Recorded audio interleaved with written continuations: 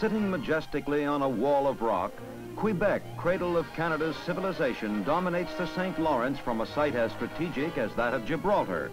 And amid the swift transitions of history, this is still old France in America. The walls and moats of the ancient citadel extend for 2 miles around the provincial capital.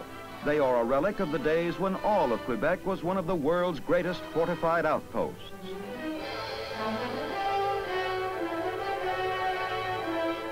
Here is La Porte St. one of the ancient gates piercing the old fortification of the only walled city in North America. Today it looks down upon the old and the new.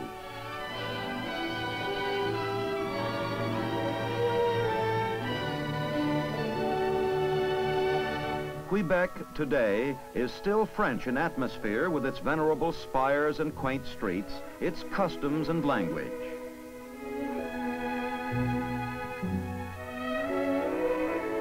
The city consists of an upper and lower town, the two connected by steeply graded streets, and invariably 2 languages warn of traffic rules, so you can't plead ignorance, but you might believe you were in Paris when you glance at the street signs.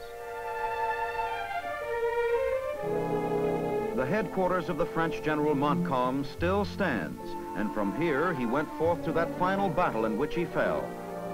A granite shaft does honor to him. The Marquis de Montcalm could not hold Quebec against the British General Wolfe, but his heroic stand won this tribute from his conquerors. But Quebec does not live in the past. In contrast to its old world atmospheres, it offers the most modern of business sections. The residential areas are not unlike its southerly neighbor.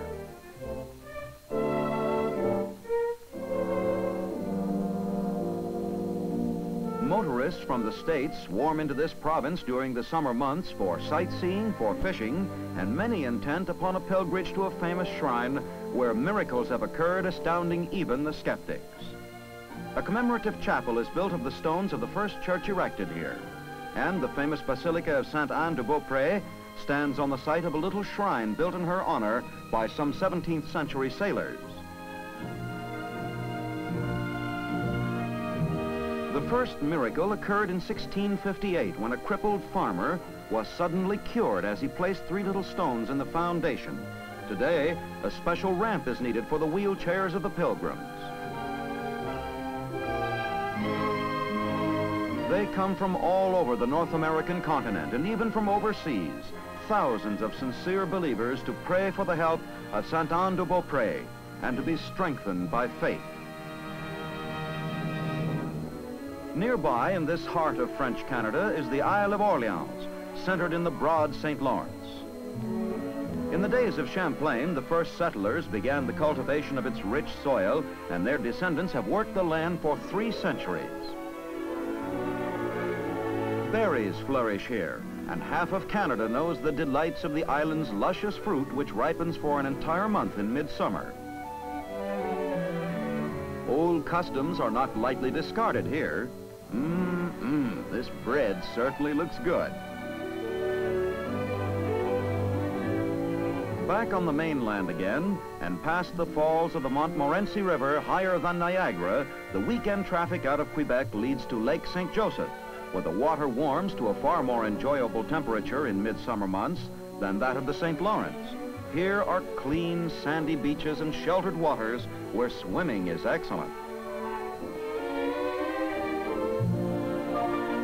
The smooth surface of the lake is just right for a fast motorboat to tow the rider on water skis at thrilling speed.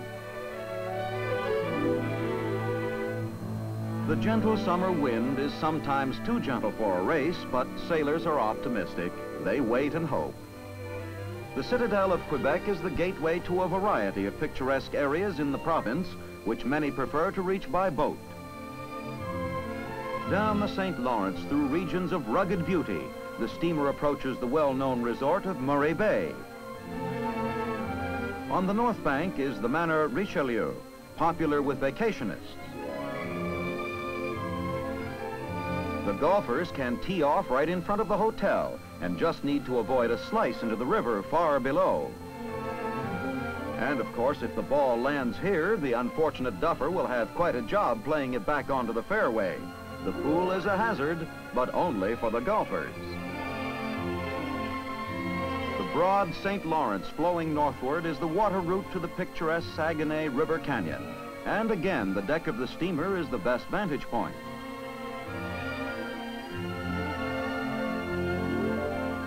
The boat is approaching a famous shrine high on the towering crest of the Palisades.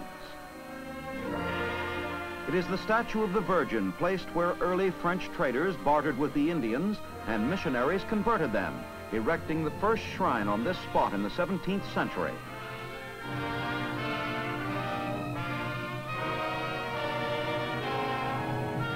And so the river has its story to tell and its rugged beauty to disclose.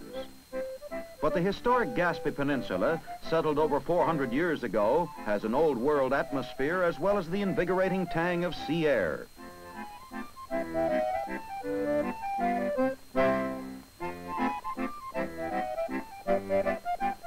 For this is a fishing country. Offshore in the cold depths of the North Atlantic, a trawler's nets are vital tools of the trade, and they are constantly being repaired so that a fat haul of cod or haddock won't slip through a hole. Ready for sea and for anything the sea may offer, good or bad, a trawler gets underway. And here's a kind of fishing that attracts sportsmen to the lakes and streams of Quebec. Now is the crucial moment. Light tackle is under a terrific strain.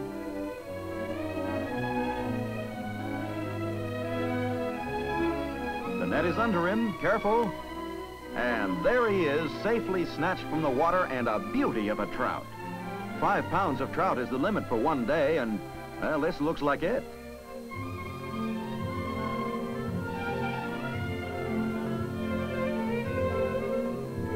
Imagine how they will taste, with the subtle flavor of wood smoke.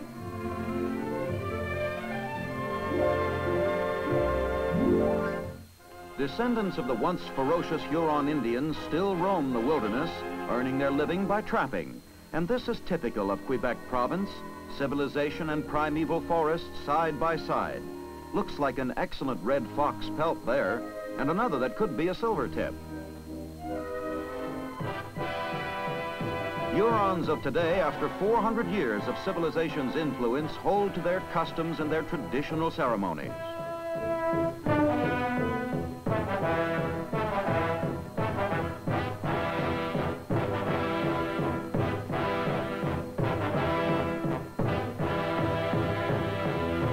On the Gaspe Peninsula, this memorial does honor to Jacques Cartier, who discovered this land in 1534.